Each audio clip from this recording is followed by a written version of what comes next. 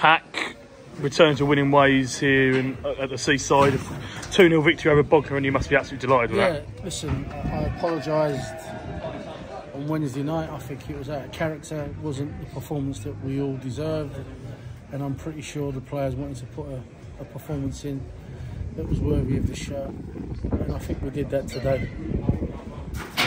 We had some good chances, even though they're a good team. I know they're managed really well. They're a good team, young team, full of running enthusiasm, but we took our penalties. We deserved to get our penalties.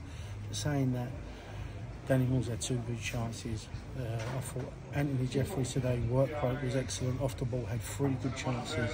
You know, Luke had a chance, you know, so we played well, and we had to sort of commit to making a decision of again, without the ball, making sure we nullified what they had.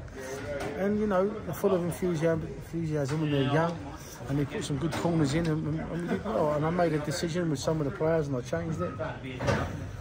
And we got our rewards, and I'm so pleased for the supporters that turned up here, and I'm also pleased for the supporters that didn't turn up, because we're back on track and we need to keep pushing.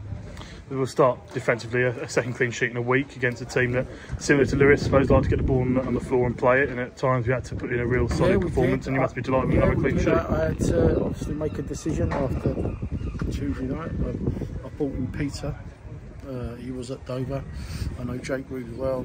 He's given me the thumbs up, so I took him, and he's come in, and he's done really well in his debut at left back. And I switched Rory to right back today. I just made a decision to do that, and I brought Eddie back in. Eddie was a little bit sore, not last game because he didn't play the game before that, so we gave him a rest against Kingstonians and brought him back in. Yeah, and so we had more sort of players in the right positions, really. So, and it was a good result, and I think we could have had a couple more. Obviously, looking ahead now, how many games? 7, 8 games to go? I'm not sure off the top of my head, but the target is still the playoffs and move results going our way. It's been a pretty good afternoon for us. Yeah. It's all to play for. We got, is it 7 games? 7 games. I think so, I'm not sure. 7 games, and it's all in our hands. So, you know, like I said, Wednesday was a blip.